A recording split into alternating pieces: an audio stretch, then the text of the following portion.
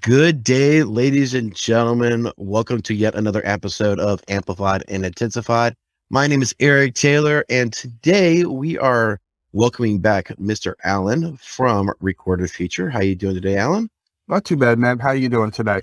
Good, man. Good. So everything that's going on this week, and there's so many people that are talking about Log4j. I think that horse is being beat. That horse is being beat to death, but I think we want to talk about this new ransomware variant and really dive into this whole mess that's going on and really expand and help educate everybody. So I was seeing this come up from another individual who was bringing up where this ransomware group,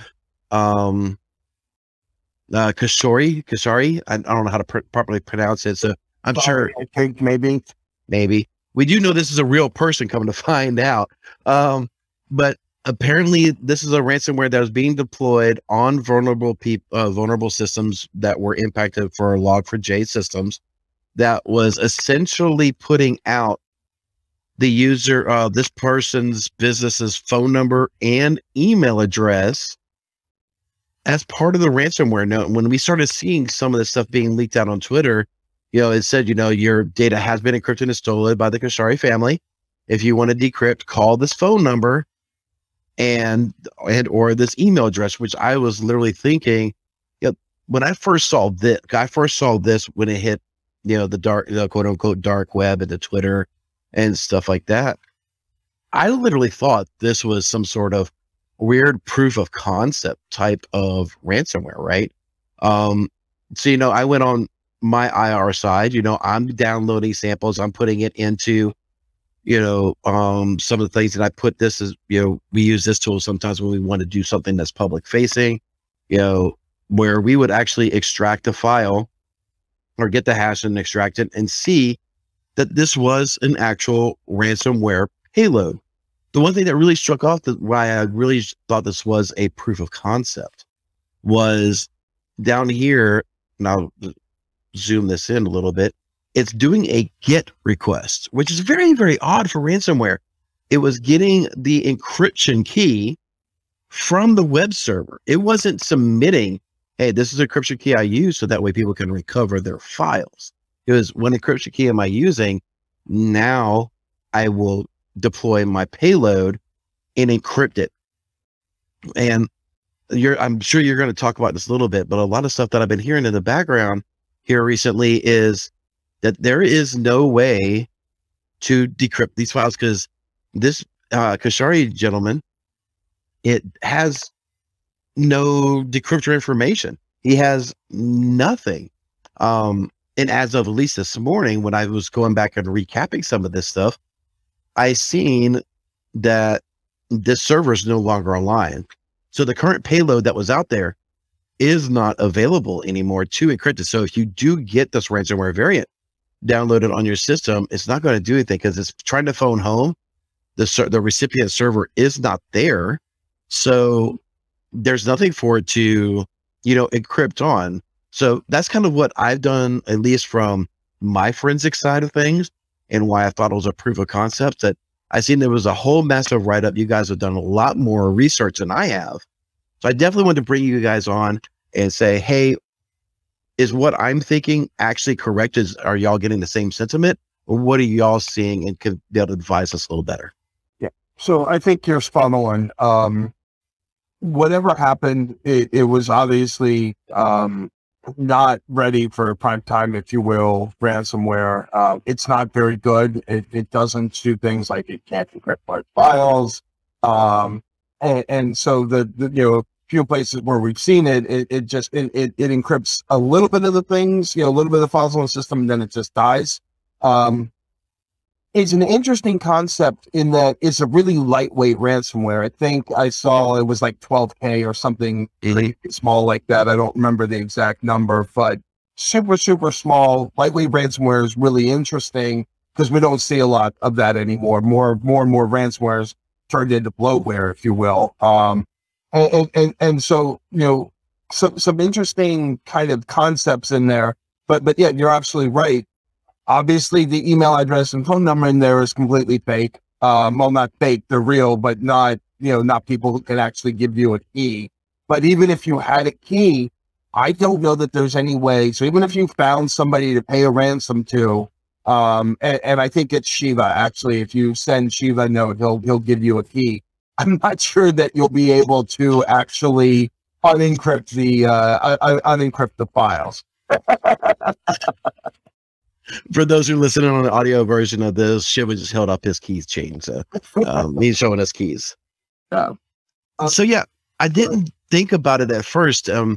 Maybe I'll have to go back into my analysis. Maybe the original payload is cached on one of my servers for when I was doing the analysis, and maybe Microsoft or something can build out maybe a decryptor for something like this. I don't know. It wouldn't surprise me if they were able to. I haven't done the in-depth analysis. Our researchers have, and I've just kind of read their reports. But I'm guessing with how hastily this feels put together, there's probably a way to build out or get a decryptor for it. I think what scares me is exactly what you said, that GET request to pull the key down. If they've implemented encryption correctly, it may be really difficult to do that. Now, with that server being offline, maybe that's, DOJ or somebody acting quickly, and those keys will be, readily available for people.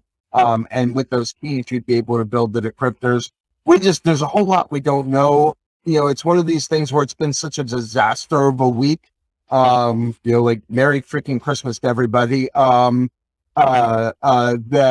That there's so many different strings going on right now. It's hard to keep track of everything that's happening. Yeah. So do you think this is, this is a true proof of concept, and I guess let me take a step back. Your team has done some forensics. Has this been really tied to vulnerable servers of Log4j? Yeah. And that's really the only place that we've seen it. So which again is kind of interesting that the only place that we've seen it is exploiting those servers. We haven't seen, phishing delivery. We haven't seen any other kind of, initial access broker or any other kind of routines like that. No discussion on any of the underground forums, before the attacks. There's been some discussions after.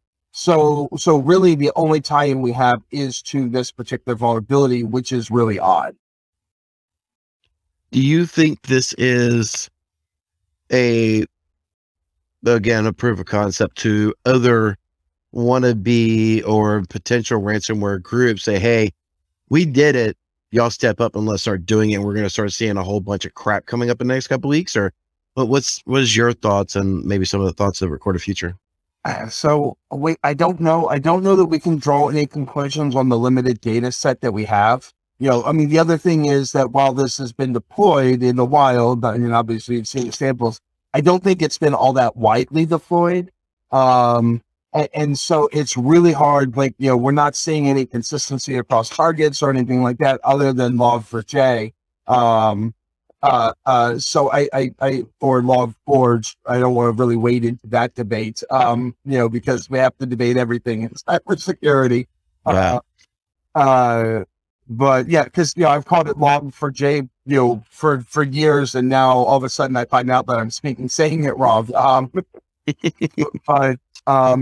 But I haven't seen any commonality across targets or anything like that. So it could be a new group. It also could be a group that's not operating out of Russia. Is because we are seeing more ransomware out of China and Iran, places like that. And, the most famous, Khonsari is Ahmad Khonsari, who, was an Iranian Grand Ayatollah. So when I first saw the name, I'm like, is that tied to, that would be a real specific tie to Iran. And I'm not saying that that's true. There's no other evidence of that. The most likely explanation, as you say, is because the name is in the email address. But it just feels like this doesn't feel like a Russian operation to me. but I don't have any evidence for that yet. We have to continue to collect evidence. So just kind of a gut feeling, and be very, very clear. My gut feelings are wrong a lot. Yeah. I mean, just the fact that, that it wasn't pulling, something from a Tor network. The server was hosted in Louisiana. I didn't do a lot of I didn't dig a lot into the stuff except for geolocate. It's like, okay, the phone number is tied to a cell phone. It's, the IP address is tied to an ISP, and they're both in Louisiana, things of that nature. So it was really, really weird to see y'all's report come out about that. Is there any insight of why this business and individual may be getting targeted? No, not at all. I mean, there's nothing in the record. That email address isn't associated with any, real high profile figure or anything like that. There's no tie-in that I've seen for why this person will be targeted. Could be just completely random, not likely, but yeah, no, nothing that I've seen. Yeah, I've always been taught never to trust coincidences. Right, exactly. We learned that from Ben Kenobi back in 1977. So, yep. This just feels like a really nice false flag and a proof of concept to let people know what's possible out there. Yeah, and I think you're right. I hate the idea of delving into false flags, because that always takes you down a bad rabbit hole. But at the very least, the proof of absolutely some sort of proof of concept, or some code, kind of like WannaCry, that got out a little too soon. But something that is certainly an interesting thing that could be built on, and that's the part that really worries me, is taking what they've done here to build sort of this lightweight ransomware, and then what can you then do with that lightweight ransomware? That's the part that I'm really concerned about. These attacks right now seem to be few and far between. Knock on wood, and hopefully it stays that way. But what's going to come next? Yeah, it's very interesting. So when I took that sample, that hybrid analysis hadn't seen it or anything like that. Like, oh yay, I get to submit something this week. So me and hybrid analysis was talking, and going through it, and I told them how I found the sample and all that stuff, and so they're putting it in. So a lot of the machine learning and all that's algorithms that are out there, they're starting to finally detect it. Some of them are very definitely a little bit slower. We'll post the hybrid analysis links there as well in the show notes, so that way everybody can go look and see if your AV vendor is currently detecting this payload or not. So yeah, so but again, this goes to the kind of evolution broadly that we're seeing with ransomware groups, where they're finding better ways to avoid detection. So they started by doing as much as possible in memory, and now EDR platforms are catching. Well, a lot of EDR platforms were there, but a lot of people weren't monitoring what was being detected in memory. So that's starting to catch up. So now, kind of going the other direction, we're going to create a file so small that it avoids detection by a lot of security vendors, because it's smaller than malware that we currently see. So that's again, where we're talking about that proof of concept. That's and scariness. That worries me. Is this is another way that ransomware groups may avoid our normal detection mechanisms. Yeah. So I mean, to the credit of our favorite people, CrowdStrike, and even though we like to beat up SentinelOne from time to time because we think they're a little bit, at least I think they're a little goofy. But at least when I threw this payload at both of those, both of them picked it up right away because of their machine learning. So good. Those who are out there and maybe CrowdStrike or SentinelOne fans know that, while 99% of these people didn't know about this, at least the machine learning built into those two platforms worked right away. So, right. Well, and that's a nice thing about ransomware. One of the nice things is you have to do things a certain way in ransomware. Like, even if you make a really small file and can avoid detection on a lot of things, the way you call the crypto libraries, the way you call the files in order to start the encryption process and so on, there are only so many different ways that you can do that, so that machine learning can pick up on those files once they start getting to that activity. Yeah, and the file is really, so when you talk about that, it's a really good point. This file that's there is not the traditional file. It doesn't do VSS admin. It doesn't do scanning for files. A lot of the traditional things that this thing does, that most ransomware payloads do, this does not do at all. So it doesn't have the traditional behaviors of a ransomware payload. So for the machine algorithm, the behavior analytics built into at least these two platforms, to be able to detect this thing right away and be like, holy shit, block this thing, roll this thing back, was just great. I mean, massive credit to those two companies, right? So. Absolutely. And good on them. And, they've got strong detection mechanisms in both the platforms, especially in the Falcon platform. So, it's good to see that those kind of things are being caught. Awesome. Well, that's really it for me. I wanted to thank Allan for coming on here. I wanted to at least get and bring this type of information to everybody. Mr. Shiva, I haven't had a chance to let you speak at all. Do you have any questions at all, sir? I'm listening and learning, man. I got 2 of you in the room. You don't need me. Well, again, thanks, Allan, for joining us. And until next time, we'll talk to you then. Take care. You all have a good night. Good afternoon. One of those time frames.